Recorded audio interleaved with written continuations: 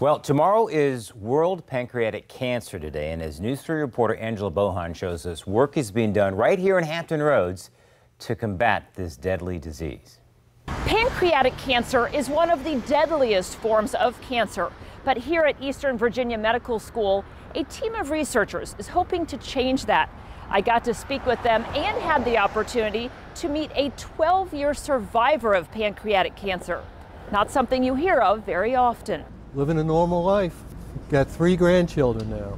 John O'Grady of Chesapeake is well aware that being a pancreatic cancer survivor is a rarity. Studies show half of pancreatic cancer patients will die within 6 months of diagnosis, and approximately 90% of patients will die within 5 years. The future, if we are successful. EVMS researchers say they're working on ways to change these numbers and give patients a higher chance of survival. If we are successful, we can really make a difference in terms of pancreatic cancer treatment in the future. So that's our hope, or that's what the young generation is going to carry out this flag to go forward. Dr. Amy Tong says symptoms can be unclear, but include sudden weight loss and persistent back or abdominal pain.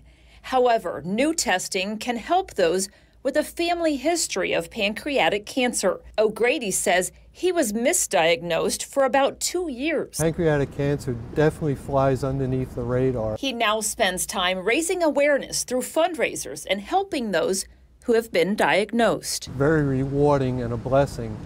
And I just try to keep encouraging people to try to be advocates to fight the disease and to just treat as best that you can. Enjoy every day. And there is a fundraiser walk coming up in the spring in Virginia Beach through the Pancreatic Cancer Action Network. For more information about that or other resources, look inside this story at WTKR.com.